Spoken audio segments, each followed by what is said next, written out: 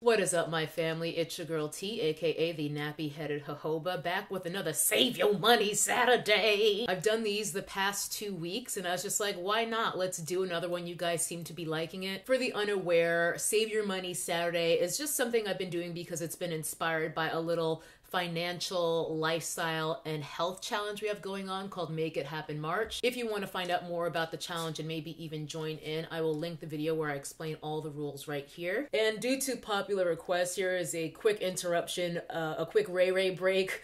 A few of you guys have been asking how she is.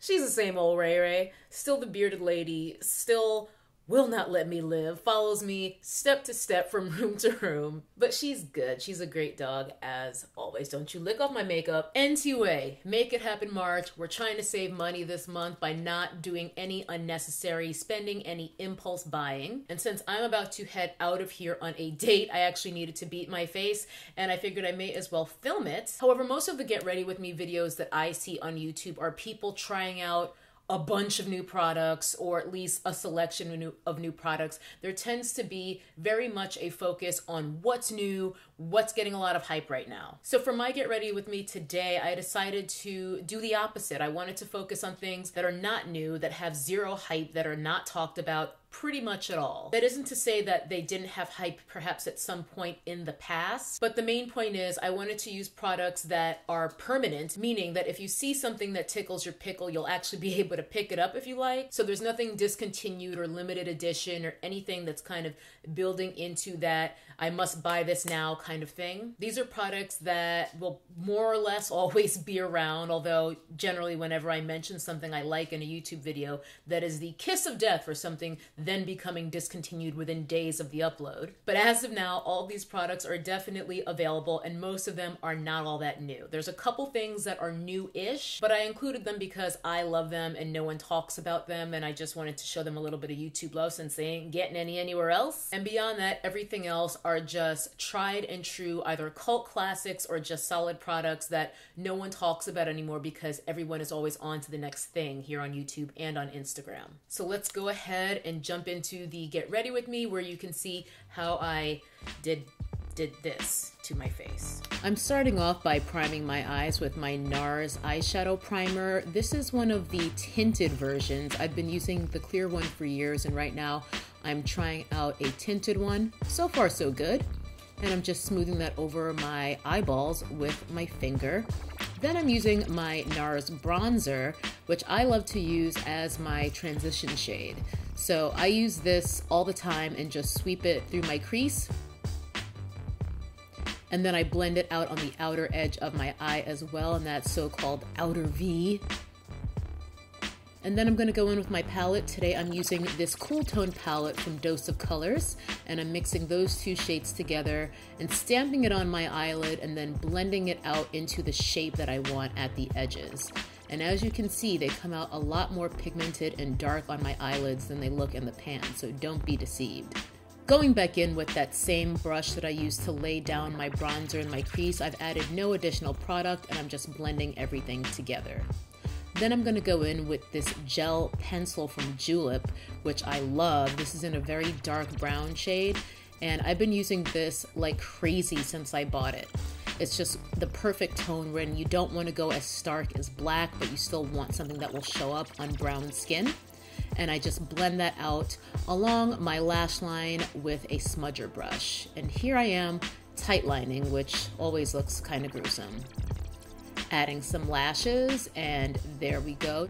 And now I'm just painting my natural lashes that have a little bit of shadow on them so that they'll blend with the false lashes, because I hate mascara, so I basically just don't wear it and find that my lashes blend with fake lashes just fine as long as I make sure they're not covered in eyeshadow.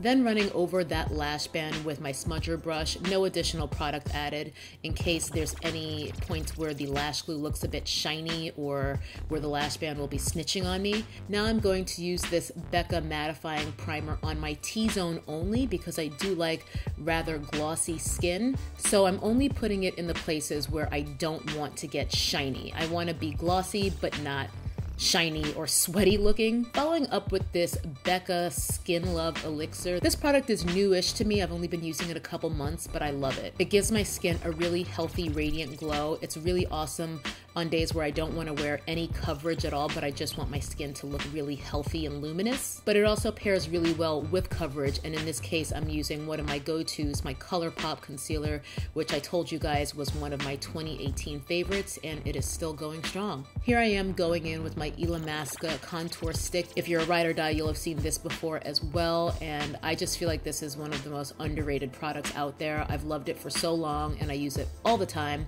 I just draw that in the hollows of my cheeks where I see a natural shadow and then blend it out.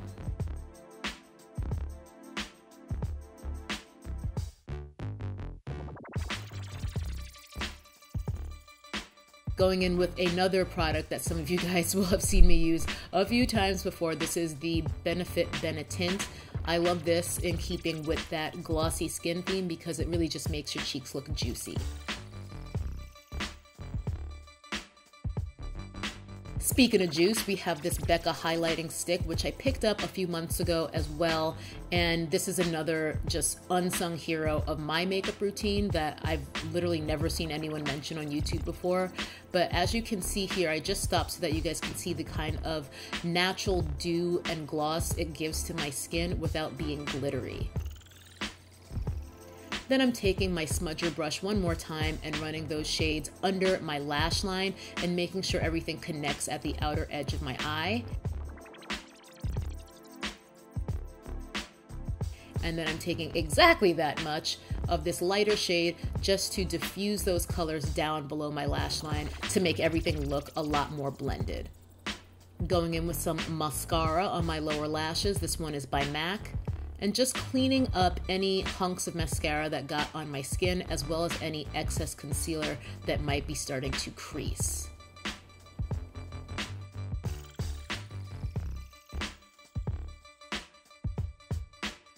Now that I've gotten rid of the creasing, I can set my under eyes with some powder, as well as anywhere else where I find that I tend to get a little bit oilier, a little bit faster, and I don't want my coverage wearing away. Time for brows, and you guys couldn't see that at all, but that's a pencil by ColourPop. And I'm just doing the classic hair-like strokes, as everyone likes to say, to fill in my brows a bit more. I don't need to do much because my eyebrows are microbladed.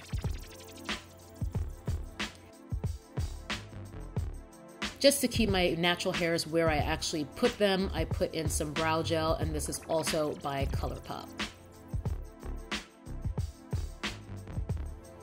Going back in with my bronzer, this time I'm actually going to bronze with it rather than put it on my eyeballs. And I like to dust that a little bit on the center of my face just because that is where the sun would naturally hit. Now it's time for finishing powder. I'm using my Guerlain Meteorites, and then I just stamp that once I have the most product on the brush, and then once I've stamped it all over my face, that's when I actually start to do my buffing to really buff that finishing powder in and get all of my products to kind of blend together. I wanted to bump up / set my highlight as well, since it was sort of that balmy texture, so I went ahead and topped off the Becca stick with this Hourglass highlighter that I've used for years. And I'm just setting my face with a little bit of this Cover FX mattifying setting spray.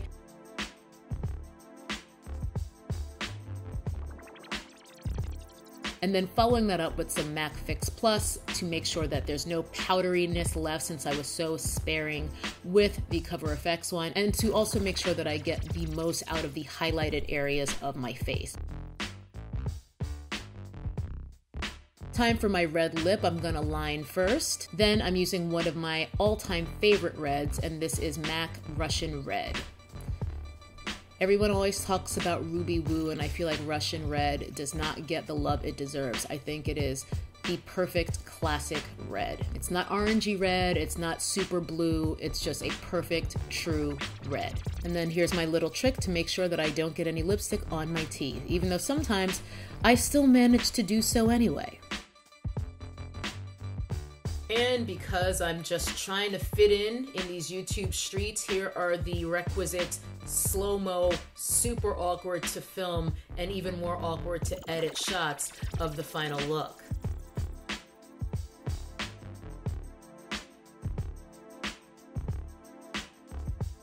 And there you have it. This is actually a pretty straightforward, simple makeup. I'm really loving pretty much all of the products that I used because these are the ones that I've been reaching for the most. That Dose of Colors palette, I have reached for that probably 9 times out of 10 the last 2 times I've had to do my makeup. And that Julep eyeliner as well. I mean, those of you who actually check my description box to see my makeup, because I always list my makeup in my description box of my videos these days, you'll see that that pencil just keeps coming back because I use it so much. This video is no exception. Everything I use will be linked in the description box if you see something that interests you and you want to check it out. And the good news is none of these products should be going anywhere as far as I know. So there's no frenzy about them to buy them before the limited edition run is over and they sell out or whatever. They're just solid products that I love and that I reach for and that I stand behind and that I feel comfortable actually recommending to y'all. More importantly, they're products that work and give me the result that I'm going for.